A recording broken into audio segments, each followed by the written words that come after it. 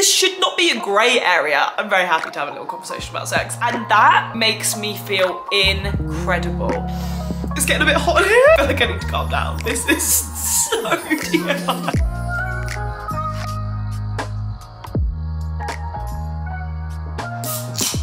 Let's do this. I am so excited for this. You have no idea. Obviously, I chat a lot over on my podcast. If you're new here, I have a podcast. It's called Life's Your Bitch. We talk all things navigating our 20s, growing up, self-development, a little sprinkle of wellness, and a lot of oversharing. But I feel like it's been a hot minute since I've sat down with my YouTube fam and done just that. And I always feel like the YouTube audience, the demographic, adds a little bit of spice. Like over on my podcast, we're giving wholesome. These questions are giving bedroom. I feel like the last time I did one of these, I was 20. I hadn't met my current boyfriend. I think I was probably like pre-breakup. Like she was a different kind of gal. So you're joining me now, 22, with a whole lot of different views on things. So I'm excited to do this. Welcome back. Let's dive straight in. If you're new here, please do subscribe. It would mean a lot. Like the video. I feel like let's just start strong. This was one of my favorite questions on there. How to glow and not give a fuck about men's opinions on me. Let's start strong, baby girl. I feel like this all comes from validation, seeking validation, which at the end of the day comes from self-worth. I think if you know you are impressive, sexy, confident, clever, hardworking, passionate, creative, whatever of those words resonate with you, if you feel like you are that, you're not, sorry, I feel like I've got, yeah, I do. Oh, it's further up. There we go. If you are looking for someone else to tell you that you are all of those things, I feel like you can never like truly glow, and you will always be seeking that kind of male validation and from other people. But as like straight girls, I think, yes, it does come very heavily from males. And I know that's something that I have struggled with a lot in the past. Like when I was single, when I would go out, I would be upset if no one in the room fancied me. I would be upset if no one in the room, in the bar, in the club tried to kiss me. I'm gonna be honest. Which is wild because now I mean, I have a gorgeous, wonderful boyfriend, but now I don't think I would want that. And even then I didn't want it. I didn't really want to kiss anyone. I didn't really care that much. I just wanted to know that someone wanted to kiss me. So I 100% get where you're coming from, and I know the feeling. And to be honest, I don't think it's a very nice feeling, like having your outfit kind of like centered around like the male gaze and presenting yourself in a way to like attract male attention. Like I get it, and it's not nice. So I think at the end of the day, it comes down to self-worth. And I've just done a whole episode on this on my Patreon podcast. But the gist of what I was trying to say was, in order to not seek validation and have a high level of self-worth, I think you really have to keep yourself to certain standards that make you feel good. You have to prove to yourself day in, day out that you say what you were gonna do and you have got your back no matter what. And whatever that is to you, to me, the thing that makes me feel tip fucking top is hitting my gym sessions and my runs for the week. I'm currently doing 6. And if I finish the week, no, it's currently Friday. No, it's currently Thursday, and I've got one more. I've got a long run on Sunday, and I spent Monday to Thursday doing all of my gym sessions because my friends are coming, and I was like, I don't fuck about. I don't miss these now. Like, this is the standard that I hold myself to. Even did a double session on Monday to make sure I got them all done. And that's the standard I hold myself to. I hold myself to a standard of 8 hours sleep, 3 meals a day, hydration, good health, and that makes me feel incredible because I know I'm showing up for myself on a day-to-day basis. I don't need anyone else to tell me that I'm impressive and I'm sexy because and I think when you have these certain standards for yourself that are a little bit higher, you don't accept anything less from anyone else. So you're not seeking it either because you know full well you've got your back. Like I look at myself in the mirror daily and I'm like, I've got you, baby girl. Like just then I was like, yeah, we'll film the video, and then if you want lunch, we'll make you lunch, baby girl. And if not, we'll go and do this. Like I treat myself like I'm in a little relationship with myself. And I'm like, whatever you need. And that has helped me so much not seek validation. And I said in my podcast, I was going through it a little bit like in my own relationship right now. I kind of felt like I was looking for a little bit of extra validation and reassurance that I didn't need because my boyfriend is a great guy and really does not deprive me of that. So I was like, why are you looking for more? And then I realized, oh, it's because I don't feel impressive and sexy and hardworking at the moment. Like, I'm not showing up for myself, so I'm wanting someone else to show up for me. And when you put yourself in that position, you just expect less from people, because if you can't give yourself the bare minimum, you're gonna seek the bare minimum from someone else and accept it from someone else and stick to them. You have to get to the point where you know yourself and you trust yourself and you've just got your own back. Having a low sex drive, I feel like a weird girl. You're absolutely not. I know so many people and like friends that have struggled with this. Like, me and my friends were literally sitting having a conversation about this the other day. And I think, one, it's natural, especially if you're on some kind of like birth control or your hormones are just a bit out of whack. Maybe you've just come off of birth control. Like, that is all known to give you such a low sex drive. And it's like, that's how it's contraception, because it's like, well, you're not gonna wanna have sex anyway, so don't worry about it. I mean, I'm not gonna sit here and advise people to come off birth control because, I mean, it's safe, it's effective. It's not my place, but hey, I do think it's doing stuff to our bodies that we're not really probably aware of. Personally, it's never something I've struggled with, but I think it's because I know what kind of gets me excited. Like, obviously I've got days and like weeks or whatever, if I'm stressed or I'm like, oh my God, can't even think about that. Like, I'm tired, like it's bedtime. But I think I know what gets me going. Like, I seen a TikTok of a girl that was like, I don't do spontaneous sex. She was like, I need my boyfriend to like give me a little signal in the morning before we leave for work that like, oh, like maybe we should get a little bit freaky later on. And she's like, then I can think about it all day and I can like, we can like text about it and whatever.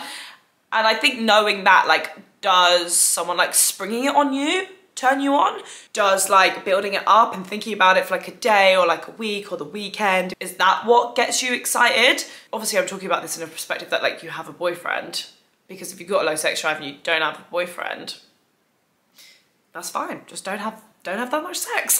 But I think having a conversation about it, like trying different things, seeing what gets you excited and trying to like work towards that, and also just like knowing that it's absolutely okay and you're not weird, because I think the longer that you have in your head that it's weird and it's like not very normal and there's something wrong with you and like all of these things can like almost turn you off less and less and less, because you're thinking less of yourself, which isn't gonna make you feel very sexy. And like on that note, maybe you've got a low sex drive, so maybe you can like hint your boyfriend, I'd love some new lingerie, and then that can make you feel a bit more spicy. Like, I think whatever it is that's gonna make you more in the mood, and that is just trial and error as well. And also I just think open communication with whoever it is that you're having sex with is really important, because it lets them know it's nothing to do with you, it's to do with me, I'm stressed at work, I would love it if you could do this, or if you could like text me like this or touch me in this way. Like, that is gonna help this whole situation. I don't know if any of you have ever watched Sex, Love and Goop on Netflix. It's really it's like, I can't really remember it. I watched it like 2 years ago, but I remember being like, oh, interesting, and like learning different things about how, this is TMI, mum, dad, like actually please you don't watch this. I am the sex friend, love to talk about it. Like, let's definitely have this conversation. Like, I'm not an open book. Like, I'm not going to tell you every tiny small detail, but like, I'm very happy to have a little conversation about sex. And it was really interesting because there's like 5 different ways, essentially, I think, that like people are like turned on. And like, there was a woman who on there from like sense, like her husband didn't even touch her, just like the hands, like above the body. Like, oh my God, is he gonna touch me? Is he not? This is so TMI. It's not TMI, it's literally a show, you can go and watch it. But like, I feel like we've not had this conversation before. Anyway. And I just think things like that, I just find them really interesting. So it's like, you never know, you might be like that. So of course you're not kind of like, you've got a low sex drive because maybe you're not having sex like that, so you're not excited to have sex because you're not loving the sex that you're having, because maybe you like something else. Okay, I was gonna go straight onto another sex one, but like, maybe we just need to relax a minute. Like, it's getting a bit hot in here. Like, I feel like I need to calm down. With that, someone said I've got a higher sex drive than my partner and I feel like he's annoyed. Help. Again, conversation. Maybe you can get a fun little for yourself so you don't always need him there and you can go and have that time alone, which I think is absolutely fine, by the way. But again, I think these things always, like when it's relationships and stuff, it always comes down to open communication. Like, he's probably not annoyed. He probably just is like, doesn't know what to do, because just because he has a low sex drive doesn't mean he should just be having sex when you want to have sex. So maybe he's just feeling like he can't really satisfy you and like fulfill your needs. So just talking to him about that and like finding other ways to do that. I just think something like that is like a conversation that needs to be had. And I think if you can't have those conversations with the person that you're with, that in itself is a conversation to have, because well, clearly you're having sex. So like, let's talk about the dynamic and what's going on here, because if you think there's a problem, it needs to be aired. Let's go off relationships for a minute. How to thrive being single and stop caring about dating guys so much. So when my ex broke up with me, let's not pretend I did that breaking up. When my ex broke up with me, I straight away was like, let's download a dating app, because I had loads of fun on them the summer before, that's how we met.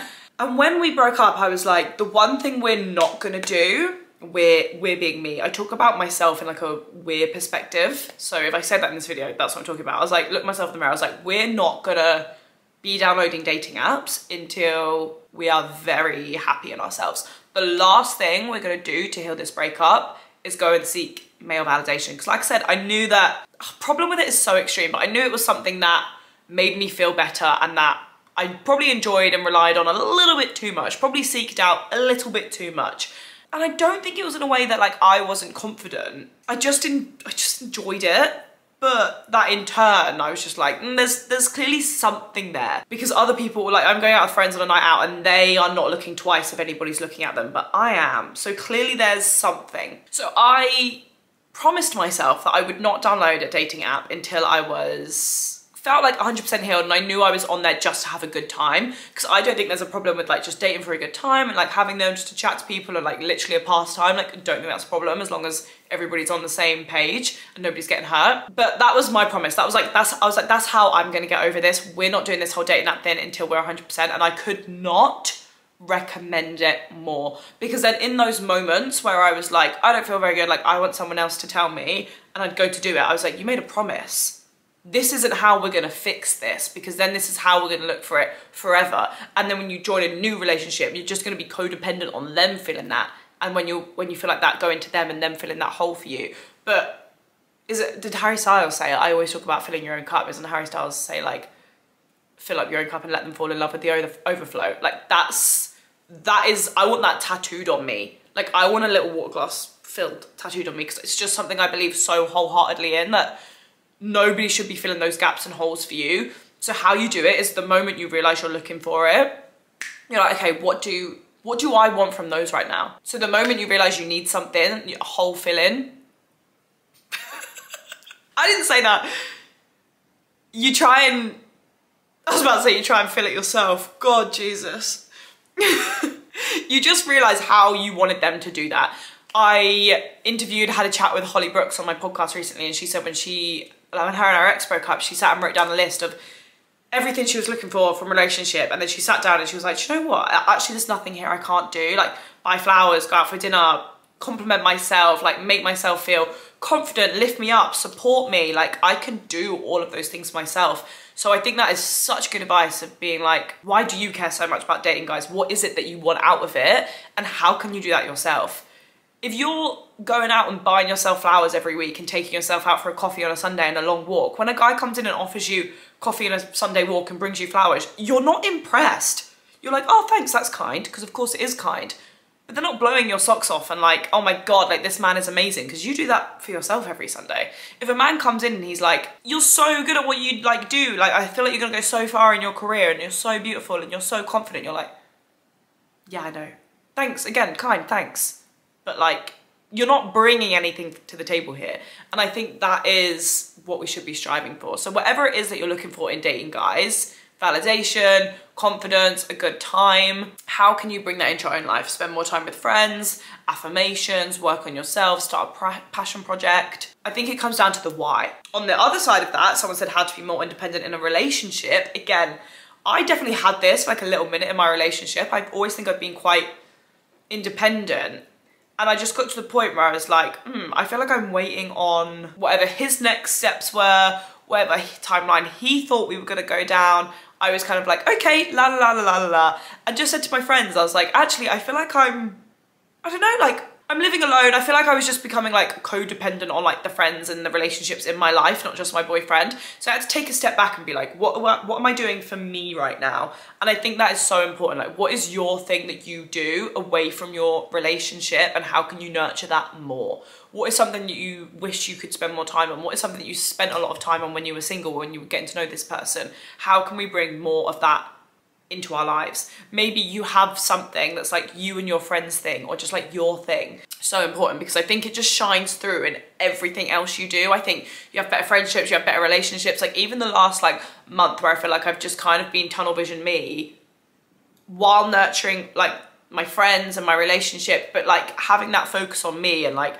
building like a really high level of self-worth back and being independent again, because I feel like I lived alone, got thrown in the deep end, loved it, then kind of like hibernated, and then I feel like I'm now finding such good balance. And I said this again in my Patreon podcast, I just feel so much more playful with life. I feel a lot lighter, I feel a lot bouncier, I feel like I'm able to like turn up as me in all of my relationships, and it just makes everything so much better. Like nurturing the relationship you have with yourself is just so worth your time in every aspect. Okay, how to spice up sexy time in a long-term relationship. How do I want to answer this in a way that I'm also happy to put on the internet? Again, this is really boring and you don't think it's like, I don't know, when you think like sexy time, you don't think this. Talking about your sexy time, I think is really important. And if you're enjoying it, something new you want to try, like just having a lot of conversation about it, I think is really important. And then, because then you can gauge when it's like, okay, maybe we need to try something new, or like maybe we're really good, or you just get to know each other a bit more. I think talking about it is really important. Obviously, any kind of communication or relationship is just, again, it's like self-worth. It's like the heart of it. It's like, are you talking about it? How's the conversation about it going? I honestly think just trying new things and watching things like Sex, Love and Goop, like maybe you can watch it together, and there's like an erotic blueprint test you can take. Like I make my friends take it, like it's just a funny little thing, and it tells you like what kind of person you are and like what you might enjoy, and just having conversations like that, like maybe getting each other funny gifts for like Valentine's Day and anniversaries and birthdays. Like I always get a stupid little gift. You know what I mean? Just to like try and add to the collection, and I just think it's funny, like not just pure sex toys, but just like funny little things. And it just keeps it light and it keeps it fresh and it keeps it fun, and there's always like something new to try. And if you don't like it and it doesn't really work, or it feels a bit awkward or whatever, it's like, okay, fine. Watch like funny things like Sex, Love and Goop together. Maybe watch like How to Build a Sex Room. I think that I think that is such a good show on Netflix. I just think it's so interesting. And then you can get, because they take people and like test their limits, kind of. Like it's a very funny, like very, not PG, but like it's not weird. It's not like, you're not literally watching people, do you know what I mean? I do honestly think the more open you are and the more conversations you have about your sexy time, the better it's gonna be. So chat. Is there anything you ever wanted to try? Be honest with me. I'll let you know if I'm down to try it. No judgment as well, and like no awkwardness. Just be like, is there anything you've ever wanted to try, like ever? And then you say something and you're well in your rights to be like, okay, no, bit too far. But what about? Just introduce new things, talk about it. I feel like once you figure out a dynamic that works for you and you have these conversations, it doesn't really get old. Someone said you've missed your period a lot. Me too, please talk about it. I don't really feel like I'm in the position to talk about this because I don't really know, and I probably should be being a bit more proactive about it, to be honest. And I do think I'm gonna go to the doctor, but the reason I'm putting it off is just because I feel like I'm gonna get there, and if I get a male doctor, they're just gonna be like, do you want the pill? Like, no, I fucking don't want the pill. But to give you a bit of context, maybe you can help me, or just it might make you feel less alone. I have been, I've always kind of had irregular periods, but I went on the pill when I was about 16, and again had really irregular periods. Tried the implant, sorry, had a constant period on the implant. I kind of would have 3 weeks on, like 3 days off, and that would be me. Like I was basically on a constant period for 6 months. Obviously got that taken out. They did want to put me on the pill as well, and I was like, literally what's the point? So I've always struggled with it, and then I got the injection, which really worked for me, and I had the injection for 3 years. It would have worn off last August. So we are now like a year and like half, not really, a year and like 4 months down the line. I didn't have any periods from August until December. And then I actually had a pretty regular period for maybe about 3. So like 3 months, I feel like, up until March. I was having like strictly 3-day periods, which is something I have never experienced. Even like when I first started my period and I was never on contraception, I've never been that gal. I've never had short, consistent periods. So I was like, okay. And then I didn't have one from like March until, and then I think I had my first period again in October last month after my half marathon. And I just had another period again at the same time, like a week ago. Can't talk on it. Some people on my Instagram did say I had PCOS maybe, and I should go and get it checked. I'm also kind of like, maybe my body is just still adjusting. Like, I've been on contraception for a long time, like throughout my life. Like, maybe I just don't know, don't respond well to it. Maybe I'm just someone that doesn't have great periods. And I can't say I've got much more to say on the subject. Some people were saying different like vitamins to take and different like hormone supplements to take and stuff, but I don't know. I just really want to, I think I'm at the point where I'd rather leave my body alone and let it do its thing. But I am gonna go to the doctors and just make sure nothing's wrong. But other than that, my vibe is kind of like, let's see if I can just get this back. Making sure I'm at a healthy weight, I'm eating enough food, I'm getting enough sleep, I'm keeping my stress at bay. Like, the fucking effect stress has on your period is mental. My friend was so stressed for 3 months and then was like, I'm really stressed, I haven't had a period. Quit her job. The next week her period came and it's been like regular ever since. Like, it's actually insane. Like, keeping your stress at bay, eating enough food, healthy fats, trying to, yeah, sleep, and just like general well-being, generally looking after yourself is gonna help so much. But never underestimate the impact stress has on your body, because it's crazy. Oh my God, okay, I'm sorry. I feel like that has been a lot of sex, but I want to talk about this one. Someone said, bringing up using a condom. I said to my boyfriend, I was like, what would you say about this? And he was like, any guy that's not bringing it up himself, you shouldn't be sleeping with. And I was like, oh my God. No, I love you, because bare minimum. But this is what I always say. Like, I've had a friend before be like, oh, he doesn't want to use a condom, so I don't want to have sex with him. But like, basically trying to chase him and like trying to make him wear a condom and have sex. And I was like, if this man is saying no, he's not gonna put a condom on to have sex with you, why are you chasing him? Please leave him alone. That is so, not even just unattractive, like, what? Who are you to tell me no? Ick, red flag, get rid. If bringing up, I know it can be a bit like, oh, should we, like, it's a bit of a vibe killer, but it's also not, and it shouldn't be. And if you're having to bring it up, one, not sure about that, because I don't know, like, to me a guy should. Like, if I'm having sex with you for the first time, don't know why I said it like that when I've been saying it the whole episode. Sorry, I used to podcast the whole video.